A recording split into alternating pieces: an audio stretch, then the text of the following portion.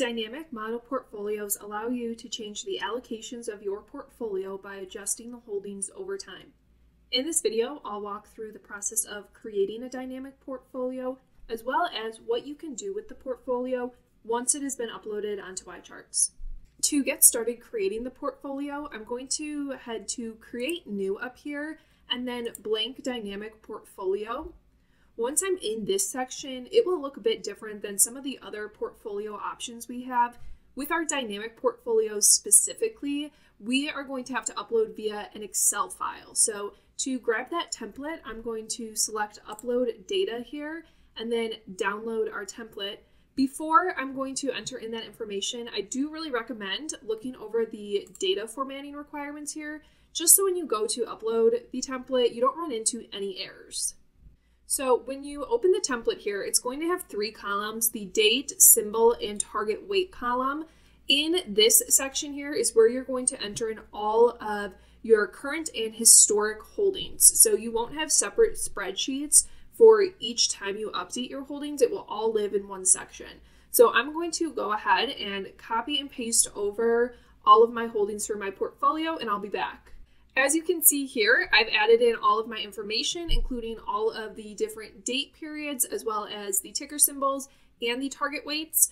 For here, you can see I'm using decimals, and I'm making sure each time period adds up to 1, which is the requirement in order to get the portfolio uploaded on our website. I'm just going to save this here and then go and upload onto the website. All right, now that I've imported the Excel file, I'll just have to make a few other adjustments. The first is giving this portfolio a name. So I'm just going to add that here. And then I can make a few other adjustments that are similar to some of the other portfolios, such as adjusting the benchmark, the rebalance frequency, even giving this an advisory fee.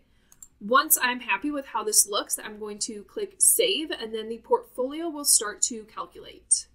All right, so the portfolio has finished calculating, and as you can see here, the first page you'll see looks very similar to any other page that we have on the YCharts website. On this quote page, it's going to be a pretty broad overview of performance data. We'll have holding and allocation data, as well as some risk data.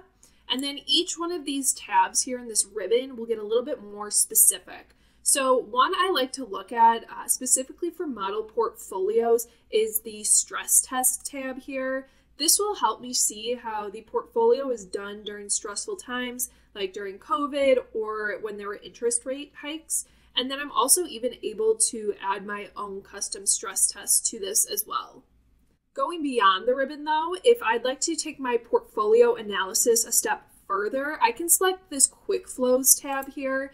And what this is going to do is going to open up a new screen, and this is going to allow me to view my portfolio and other tools such as charts, scenarios, and tables without me having to build them all out from scratch. So we give a few different templates here, and we offer the ability to just look at the portfolio itself or add in a comparison security. So looking at the comparison securities here, if I want to see how my portfolio has done against the S&P 500 in bull and bear markets, I'm going to select this, and it will bring me into a comp table here. As you can see, it automatically added those securities as well as a bunch of different financial metrics. So it's saving me time so I don't have to build this out myself. And then if I just scroll down here, I can see how these two securities have compared.